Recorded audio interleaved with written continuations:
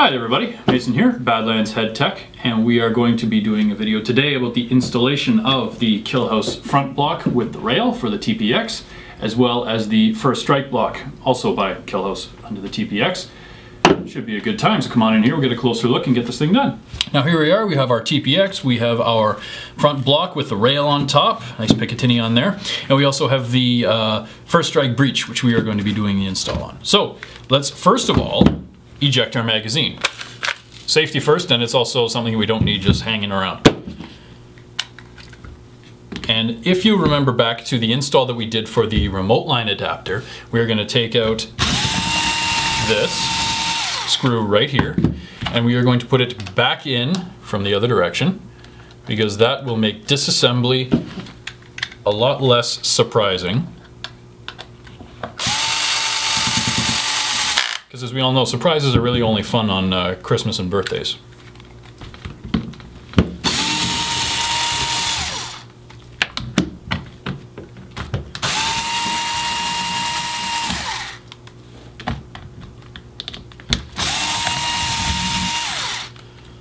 Okay, now here we are. Motor in. Forget the rest. There we are. We have our internals. We are going to very carefully remove that. And we're going to take out the regulator and the valve and spring and all that stuff. Now, here we are. This is what we're really replacing. We have our detent, old block,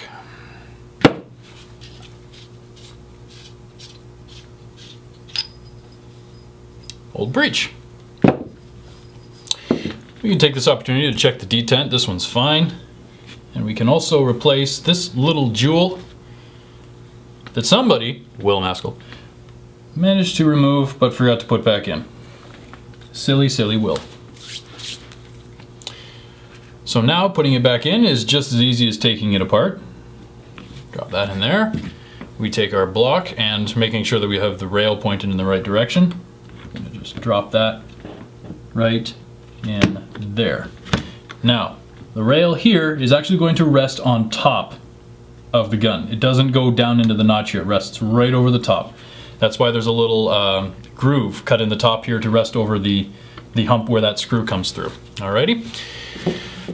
Then we will put our O-ring back in place here. Valve assembly. Regulator.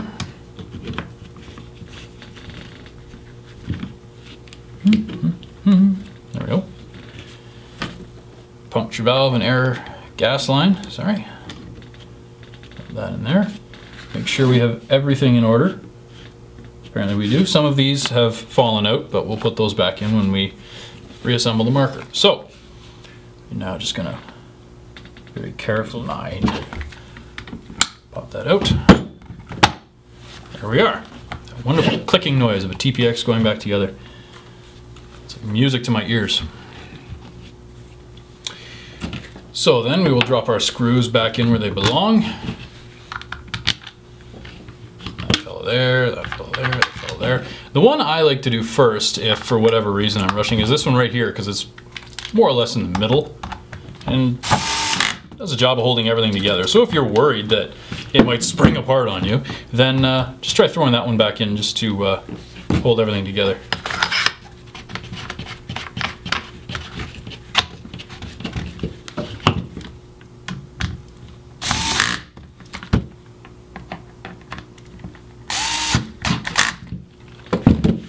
And I dare say we are laughing.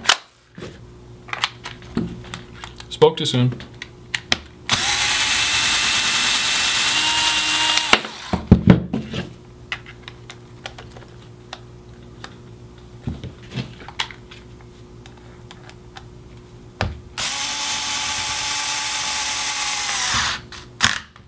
There we go. Now, to repeat. One installed first strike block and the top mount with rails. So now when you're putting your first strikes down, you're able to pull a little red dot on there and make your shots better. Alrighty, there you have it, guys. That's the install on the Killhouse front block and first strike breech for the TiPX. I hope that was informative enough to help you get through it. If you have any questions, feel free to get in touch with me through email at techzone@badlandspaintball.com. You can reach us over Facebook, Twitter, or email, info@badlandspaintball.com as well. If you would like to pick up this product or any of the other products that we carry, feel free to stop into any one of our retail locations across Canada, or you can see our full range of stock on our website, badlandspaintball.com. And I definitely expect you to get out there and actually play paintball, because that's really the important thing.